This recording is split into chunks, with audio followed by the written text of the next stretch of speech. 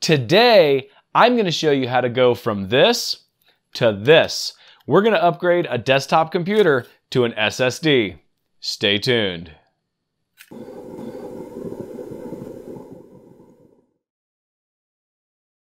Traditional hard drives that we've had in our computers for years operate mechanically. They actually have a magnetic platter that spins around inside of the case, and it has a head that will actually pick up data off of the platter.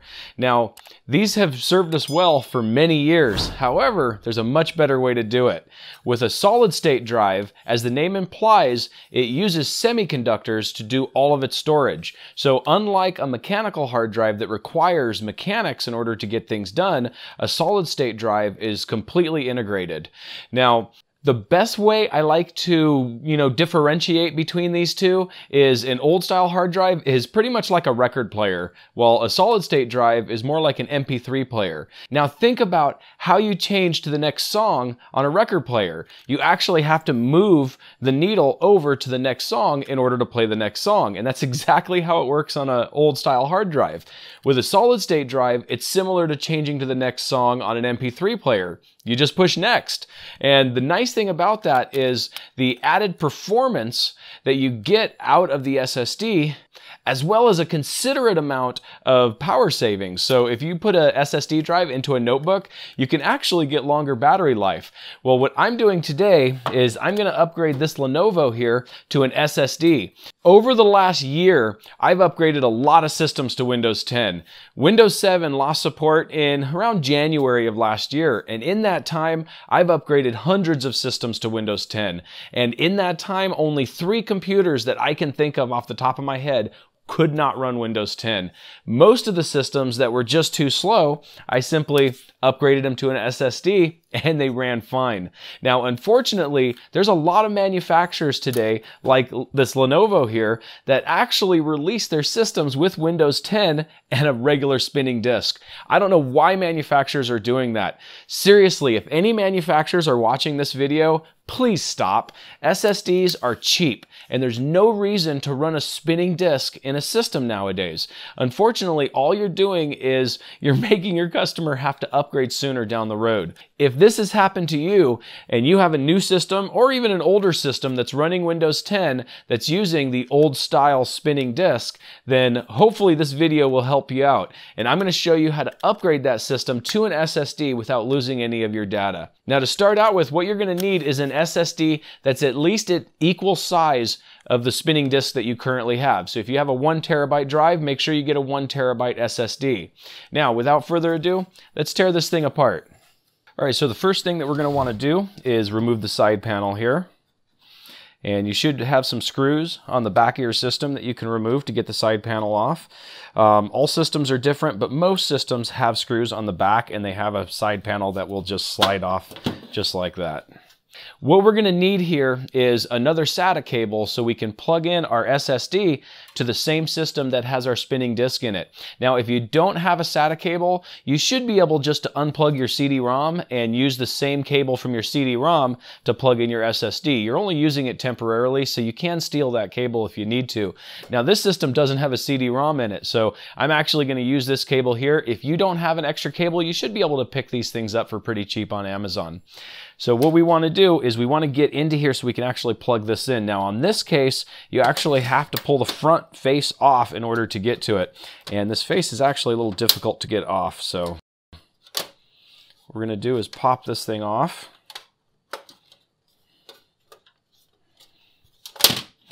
Just like that. And then we can actually slide this open right here. And then if you look inside this case, you can see right here where your other SATA cables plug in. So all we're going to do is we're going to take this cable and plug it into one of these spots here. And then we're going to hook our SSD up.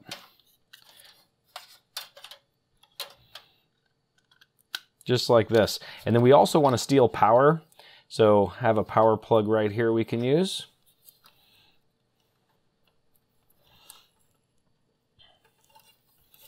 Turn that around and plug it in just like this. Now that we have this all plugged in, we need to get some software that we're going to use to actually image the hard drive. So we're going to move over to a Windows computer and do that right now. So now that we're on the computer here, you need to get yourself a blank USB thumb drive. We're going to use that to actually flash the CD ISO image to a USB drive because, you know, the computer that we're doing this on doesn't have a CD-ROM. If you do have a CD-ROM, you can actually just burn the ISO to a CD and boot from that, but I'm going to show you how to make a USB drive out of this. So we're going to go ahead and open up Chrome here, and we're going to search for Clonezilla. And then from there, we want to go into Downloads. Then from Downloads, we want to go ahead and click on Stable.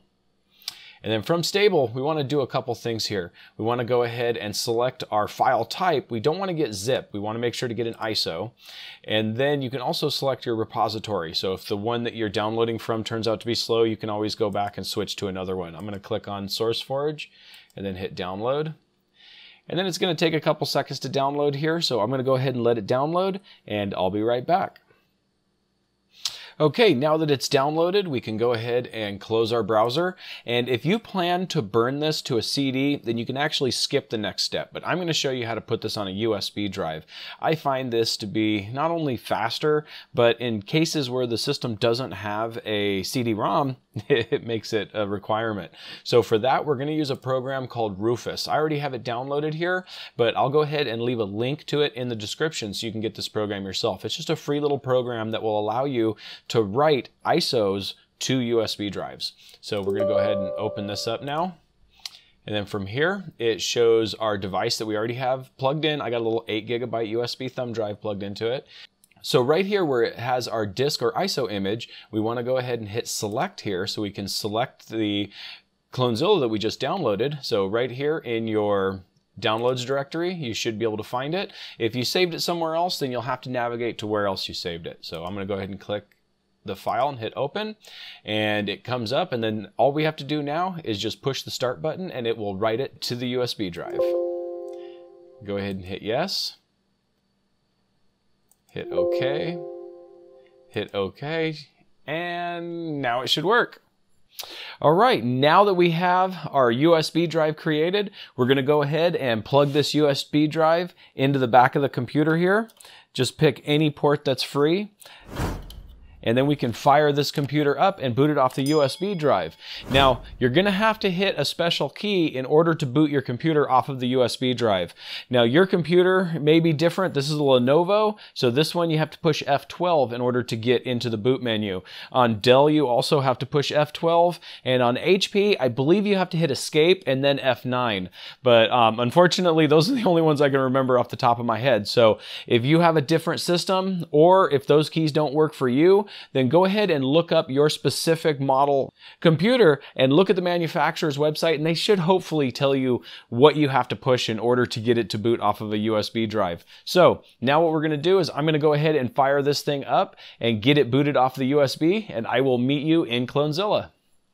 Okay, so now that we have it booted up, we're going to go ahead and pick whatever language you prefer. I'm going to pick English because I don't speak any other languages. And then go ahead and keep your default keyboard layout. You can change the keyboard layout if you want, but you probably aren't going to need it for this. So go ahead and go to the next step. And then what we're going to want to do is we're going to want to start Clonezilla. And here we go. This is the main screen. So now what we want to pick here is, since we have both hard drives plugged into the computer, we're going to want to pick device to device. Then go ahead and hit enter. Now I'm going to go ahead and hit expert options because with Windows 10, there's one little change that you have to make here in order to make the image work properly. So from expert, we want to go to disk to local disk. And then just give it a second there. And now you're going to want to pick which one is your source disk and which one is your target disk. Now this is extremely important. If you mess this up, you can actually write over your old hard drive with your blank new drive, and that would not be good. So it's a really, really good idea to actually check. If you look at this number right here, this actually contains the serial number to the drive. So if you're actually copying two identical drives, you can actually tell them apart by their serial numbers just looking at the serial number on the drive.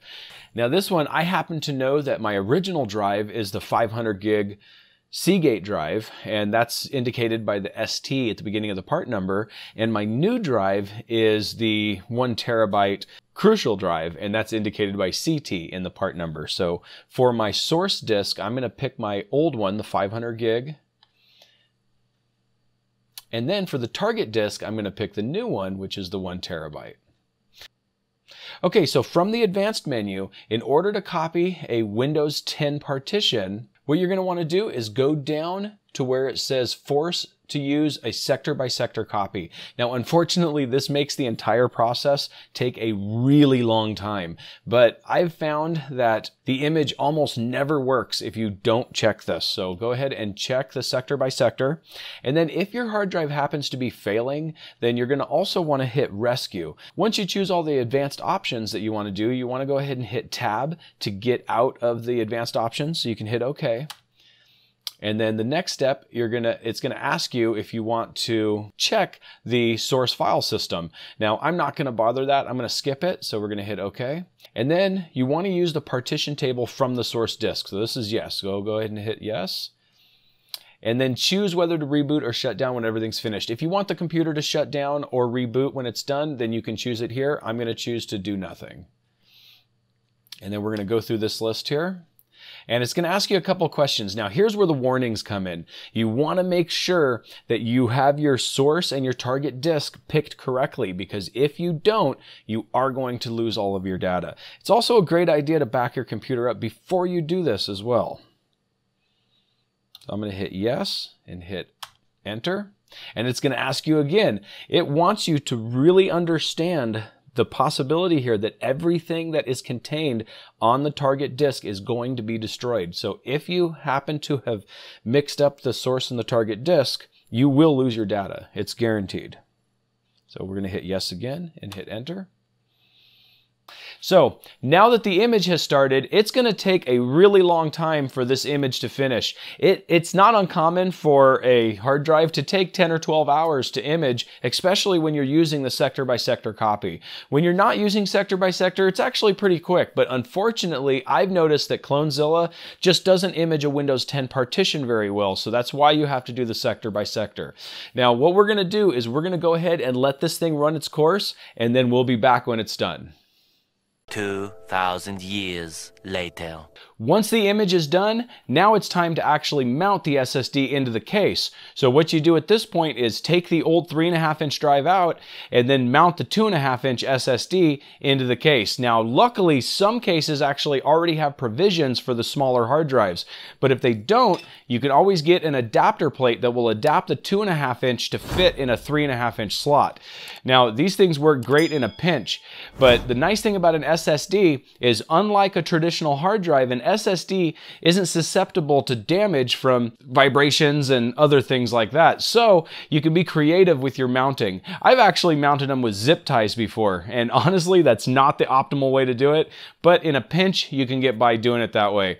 So if this video was helpful to you, then please like this video, and don't forget to subscribe to my channel, and hit that bell icon so you can be notified of future videos. I do a new video every week. And hey, before you go, check out a couple of these videos. Have a great day.